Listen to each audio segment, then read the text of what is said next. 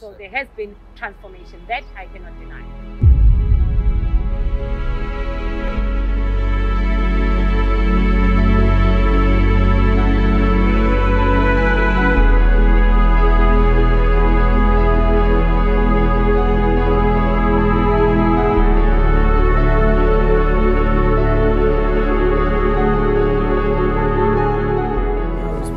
And safe, very safe.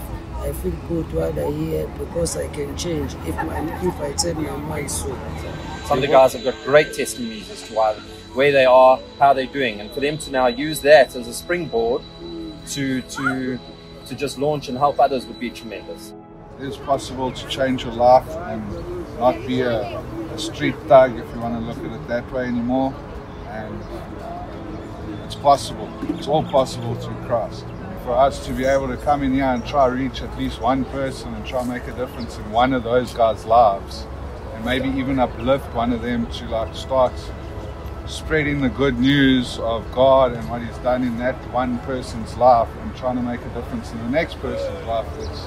It's an honor and a privilege to be part of that. First of all is to stay sober, stay clean, to fight for my sobriety, to fix the relationships with my family and my loved ones, and my neighbors, my community, because make my dreams come true. Yes.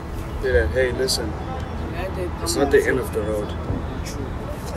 Tomorrow, if you want to climb that ladder, you can make it happen. I hope for that. Support equals positive results. Project Exodus doesn't end here.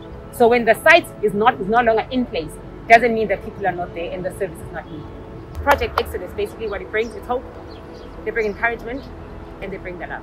Project Exodus hopes to provide some tools to help these guys really integrate back into society in some form or manner, really to help and get them to achieve a recovery process, and in the future to become members of society that can sustain themselves and give back to the community later.